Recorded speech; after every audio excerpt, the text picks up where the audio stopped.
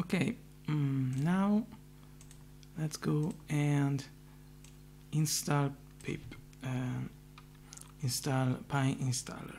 I want to install it in my 3.7 version because I got it yet in the 3.6 version, and so I'm gonna do pip install Pyinstaller. If you want to install it for the first time on your default installation, you don't need to put this before, but if you want to install it in a particular version, you have to do it this way. Let's install it. I don't remember if I have already installed it. Sorry, you have to put a -m here. Maybe I could have it already.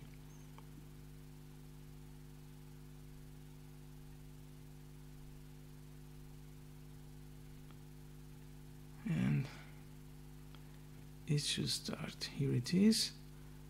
It's collecting the files and it's downloading 3.5 megabytes. Now it should install it. After it is finished, we are going to make now he's installing some other stuff, and let's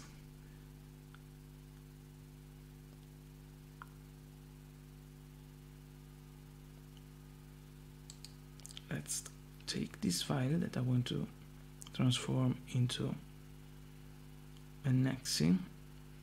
I already did it, so I want to put it into a new directory so that you can see what happens when you use Pyinstaller.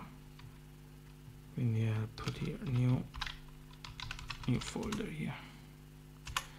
Okay, as you can see, it is installing it. It's taking some time, and let's go into the new folder and let's paste our file, and this will become okay. So now let's go into the directory, new folder. Here we are, and now we have to install Pyinstaller, and we want one file, no console, and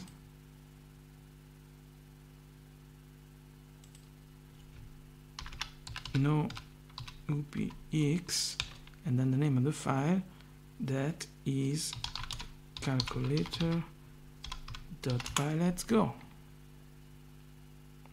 Okay, now he's building, checking, analyzing the base library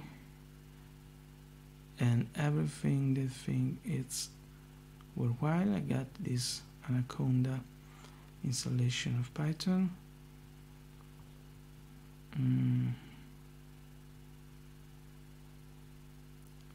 And as you can see, we get some files that have been saved here.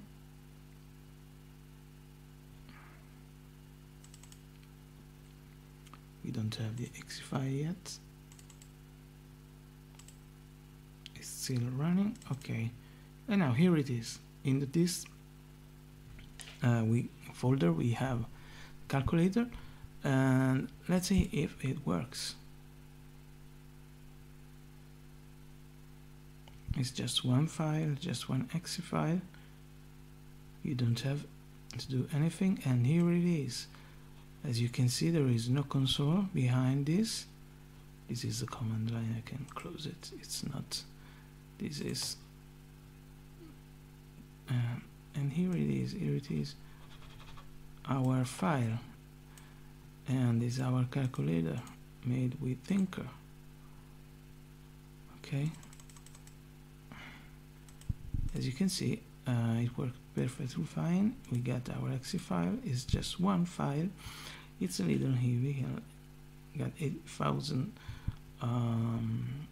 kilobyte because it has 8 megabyte because it has inside Python and everything in it.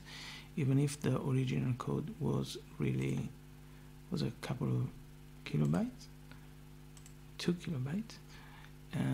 Here it is, the original code. It was just this, but now you can use it also on a computer that doesn't have Python, because it's all in here. As you can see, one click and there you go on Windows. Okay, and that's all.